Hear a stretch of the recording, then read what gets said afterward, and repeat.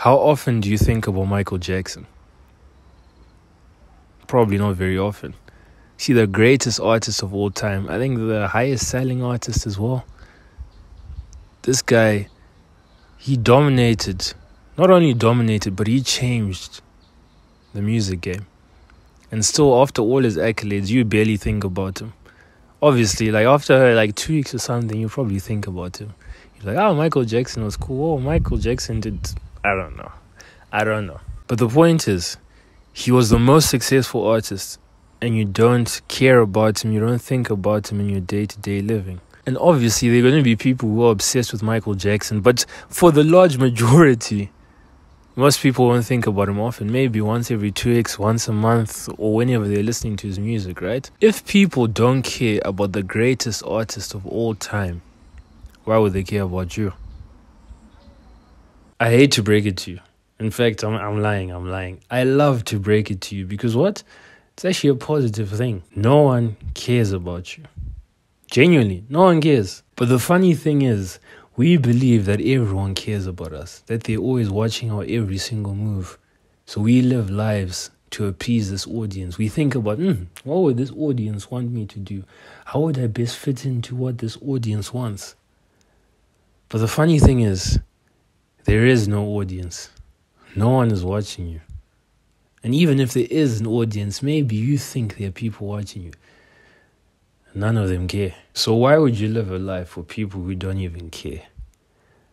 Why would you live a life where you're seeking to be realistic because it helps you fit into the crowd? It helps people not look at you funny when they don't care whether you live a realistic life, whether you live a life chasing your wildest dreams. They're not going to care. Like, obviously, your parents will care and whatnot, but other than your parents, people don't truly care. So if you're living for other people, realize that there is no point.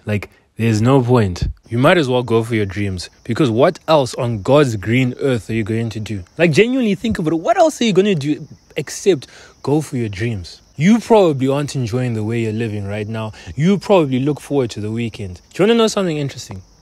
Do you want to know something very interesting? I haven't looked forward to the weekend since I was in school. It's not really an achievement. I know I'm making it sound like an achievement, but quite frankly, it is. It's because I live a life that I want to live every single day of my life. This thing of looking forward to 2 days out of a 7-week day, it's like you're looking forward to 30% of your life. Does that make sense? That you only enjoy 30% of your life. And then even then when the weekend comes, you haven't been chasing your dreams, so you can't even enjoy your weekend. Most people don't enjoy their weekends. They just suppress the emotions that would have been built up during the week. So what people call enjoyment is actually just running away from their problems. They go to a club, they drink. They're like, it's so amazing. Going there. The drinking, that clubbing aspect wasn't the amazing thing. It was the fact that they forget about the life that they're choosing to live.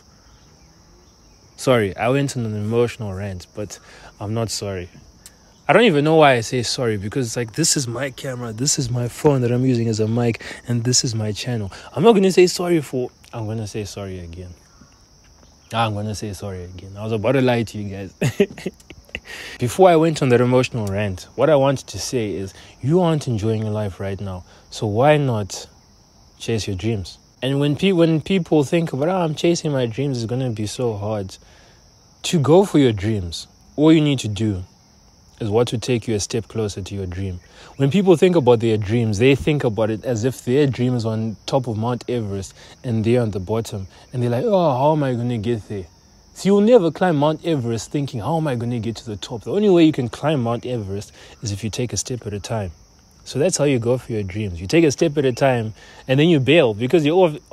TJ!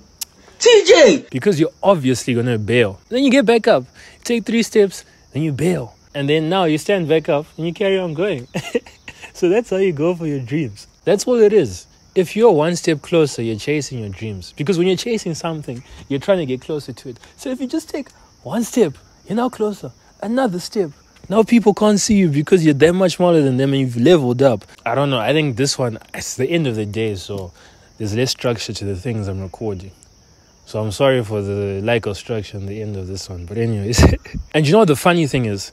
Once you reach the top of this mountain, once you achieve everything that you've ever wanted to achieve, the funny thing is, no one will care. And some people may think about it and be like, so why should I do things if no one will care? How I see it is very liberating, because if no one's going to care, I might as well do whatever the hell I want to do. And that's what I do every single day, to my parents' grief. Like, obviously, don't be reckless. I don't advise being reckless, but no one cares. So just live how you want to live. And again, if no one cares, you might as well live a life that you care about.